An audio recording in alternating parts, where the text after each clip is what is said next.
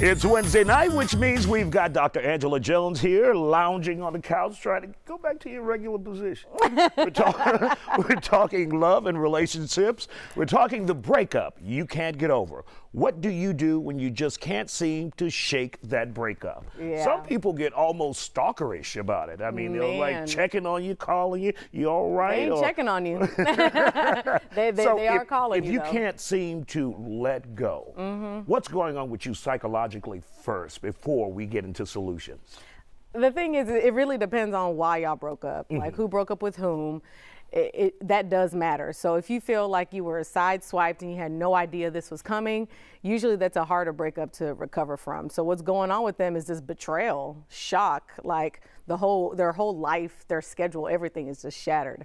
So what's going on is, like I said, just betrayal.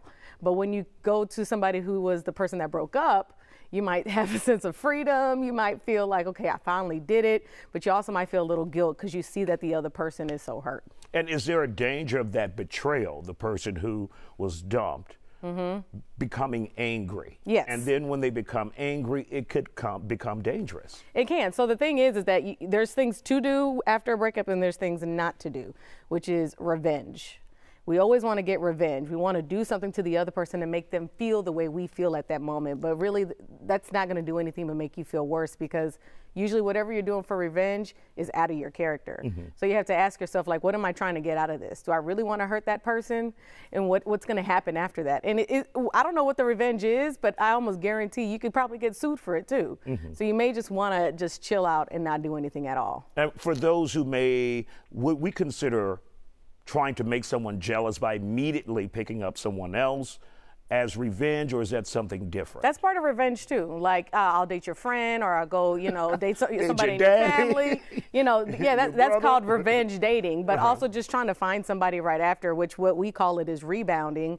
But you want to do it just so they can see that, oh, I'm over you. And usually the only person that's going to hurt in that one, of course, is you. But you're going to hurt the other person because they're actually probably thinking that it's something serious. Now, if you're the one who has been dumped, how do you deal with that mentally in order to get away from the damage and the hurt that you feel?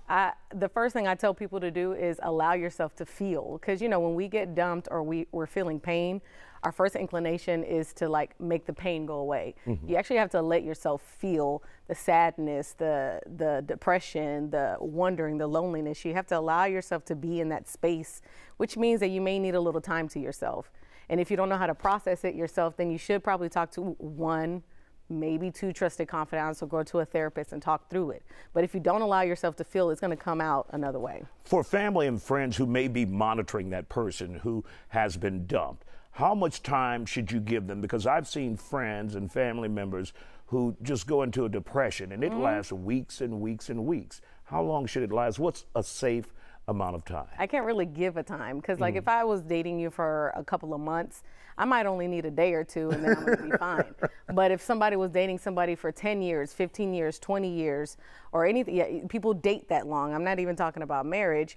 I mean, it becomes like a shake of reality. It's like an earthquake that happened because your whole life for a decade or two was with this other person. So you just feel kind of trapped and you don't know what to do. So the time frame, it really depends on the intensity of the relationship and the breakup. And in the last 20 seconds, those who are guilt-ridden for dumping someone, how do you address that and live a healthier life after? Make sure you dump that person for you.